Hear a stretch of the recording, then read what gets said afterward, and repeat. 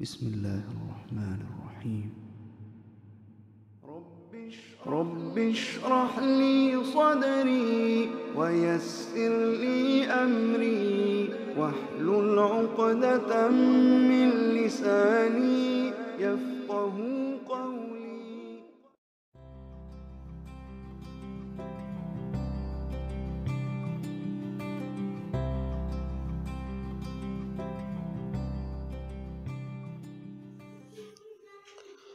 Hello. Uh, Today we will learn about humanistic perspective. This is the fourth perspectives that we are studying in our course. Even in fact, it is the fifth perspective because we have studied about biological perspective, then we studied behavioristic perspective, then cognitivist perspective, and then the psychodynamic perspective, and now we are in humanistic perspective. Humanistic perspective focus on positive human qualities. It talks about self-awareness, freedom of choice, and also the human capacity for positive growth. Well, you can understand from this positive emphasis that the humanistic approach considers that in humanistic approach, humans are perceived as innately good. When humans violate or deviate from their innate good, then they experience mental or social problems. There are two main theorists in this school, uh, called Rogers and Abraham Maslow. So let's talk about Abraham Maslow first. Abraham Maslow proposed the hierarchy of human needs, starting from lowest level, that is physiological needs, to the highest level, that is self-actualization. First level of needs are basic needs, you can say survival needs, food, water, breathing, sleep, shelter, etc. And then we have a second level of needs that is related to security, and it includes physical security, financial security, health security, protection, freedom from fear, and other material securities. In the third level of needs, we have our belongingness needs or our love needs. Once we are physiologically satisfied and we are physically secured, we look forward for friendship, for making families, love and relationships. You can say this level satisfy our psychosocial needs. Afterwards, we enter in the fourth level that is called self-esteem. Once we meet the three levels, we look forward to get a sense of achievement, a sense of success, a sort of self-confidence, and we look for reciprocity in respect, kind of give respect and receive respect. These satisfactions develop our self-esteem and our self-confidence. A person who has a high self-esteem will move to the next and the last level, that is called self-actualization. This is the level where we experience realization of our potential. We are no more prejudiced, and we are no more self-centered. We accept people and we follow the high moral values, and we are creative with a purposeful life. Even though Maslow believed that every person has potential to reach self-actualization, he also knew that not all people can reach this level. Well, let's talk a little bit more about self-esteem and self-actualization. Well, self-worth or self-esteem relates to the way we feel about ourselves externally. For example, how we look ourselves, how we feel ourselves, how we act, and how we perceive ourselves in our external world. Whereas self-worth is more internal. It's about your sense of self. It refers to the feelings of how important you feel yourself inside. It is about your belongingness, your identity, and it also involves finding meanings of your life and a sense of ownership or a purpose. So usually first we get self-worth and then we move towards self-esteem. You can see a picture and I should not talk too much about this picture because a picture is worth 1,000 words. I hope you can see in this picture, and this picture is giving meaning to the concept of self-esteem and self-worth. Okay, now about self-actualization. According to Maslow, it is the highest level need, and he states this needs as what a man can be, he must be.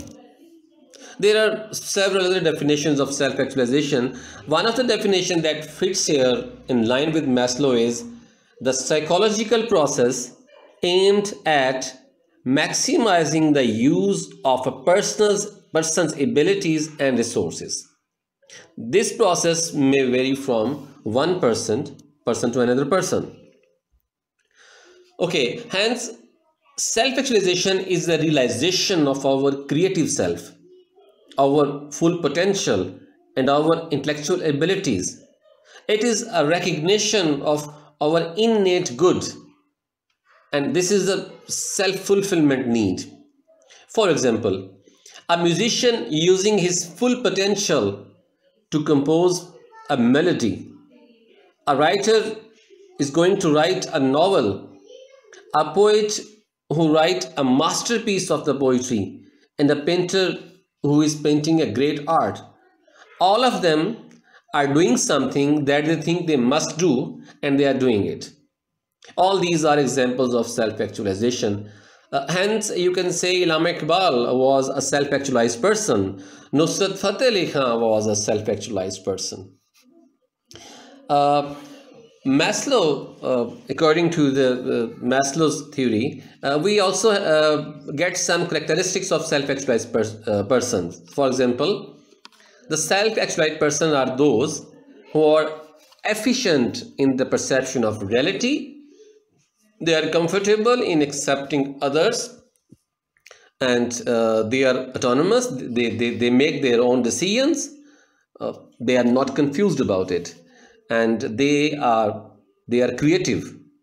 They have clarity of their decisions, yes, and they are also creative about it, and they know about imperfections and weakness of themselves. So they are they know their strength and weakness both, and they love humanity regardless of any biases. They have a strong focus on problems outside of themselves. So they are not always struggling within themselves. They are also non-hostile, and they also have a sense of humor that is not hostile humor. They accept themselves as whatever they are. They are happy with themselves. There is no sense of guilt. There is no shame, whatever they are not. And they are able to accept others in the same way. So they don't find faults with other people as well. In their feeling, they find themselves as natural. So they are not artificial. Okay. In this slide, you can see how we can divide different level of needs in three major categories. First two level of needs are our basic needs. So you can say these are our survival needs. We cannot survive without meeting these two levels. And then next two levels are important for our social well-being, because they are about our psychological well-being and our social well-being. And then the last part is the self-actualization, that is our self-fulfillment need. Well, there is always a criticism, and a scholarly criticism always creates knowledge. So there was a criticism on Maslow's hierarchy of needs. So I am pointing out here the four major criticisms. First, the psychologist could not find sufficient evidence to believe that one level of needs is fulfilled at one time. So there may be different level of needs simultaneously fulfilled. Yes, maybe. In other words, it is not a stage-like progression. Then the second criticism is again about the step-by-step fulfillment of needs. And for example, the psychologist says that it does not seem like a hierarchy of needs. What about an artist who is starving but he's painting masterpieces? I just remember the famous poet Sagar Siddiqui, who was actually poor and who was suffering from cancer, and he used to sell his poetry in some with asking for little amount of money, and he died at the footpath, I think. But you see that his poetry he's famous for his poetry. So that is an example that we can see a reverse hierarchy. So it does not work that way that the Maslow perceives. Then you will also consider that the prophets, or all the prophets, are self-actualized, but majority of the prophets were poor and they have hardships in their life and their basic needs were even compromised, but they were self-actualized.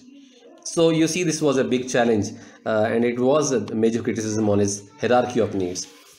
Not all self-actualized creative persons follow this hierarchy of need to reach self-actualization.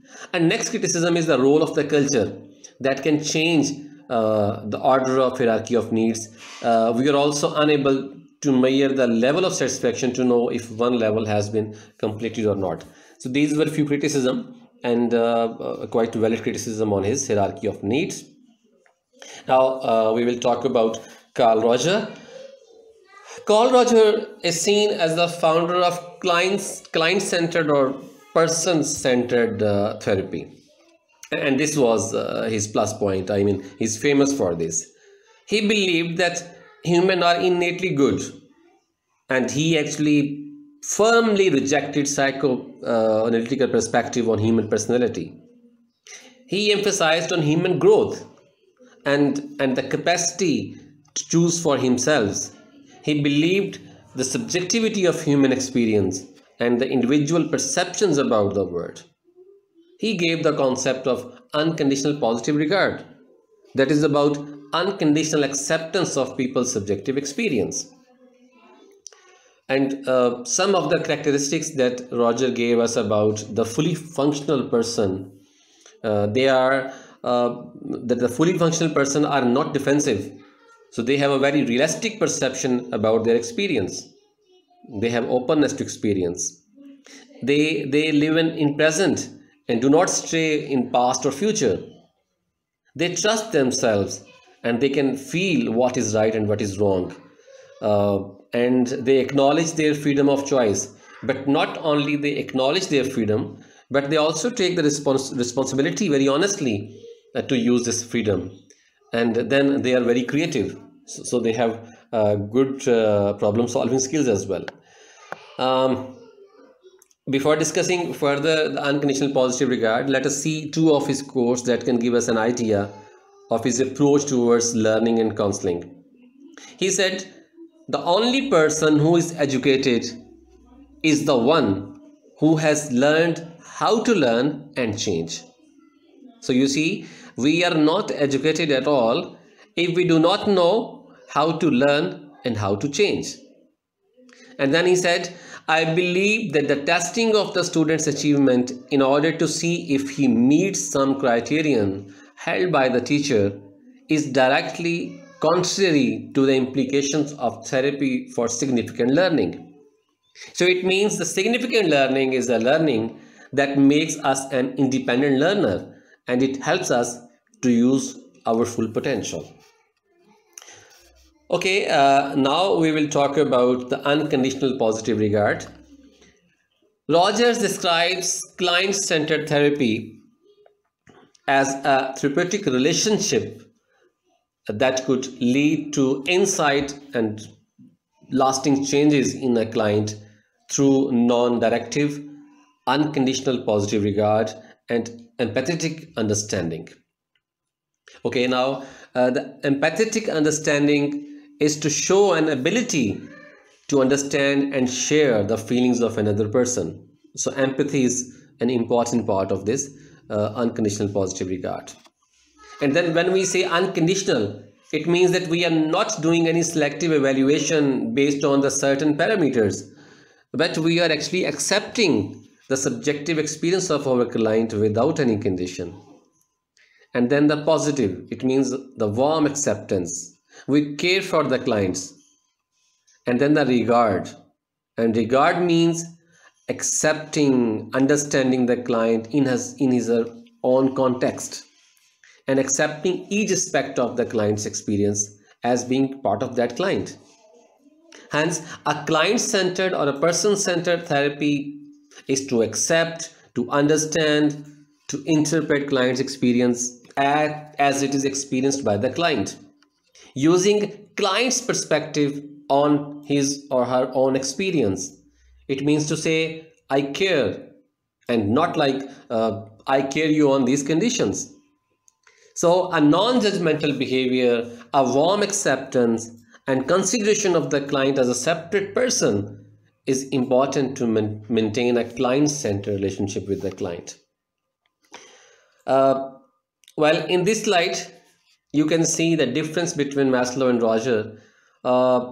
Roger agreed with the main assumptions of Maslow, but he added something like to grow, the self-disclosure, acceptance, unconditional positive regard, empathy. These are a few things that Rogers added.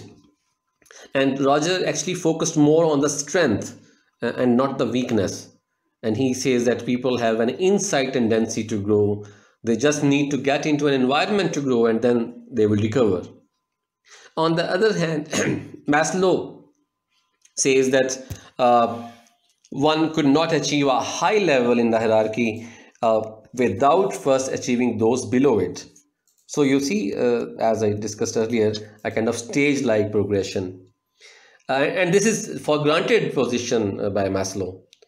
Hence, Maslow thinks that people who achieve self-acquisition are rare, because not all the people can go through this hierarchy and can fulfill their needs as the hierarchy suggests. But Roger believes other ways, and he thinks that anyone can be self-actualized, and he is not stuck in the step-by-step progression of the hierarchy of needs like Maslow.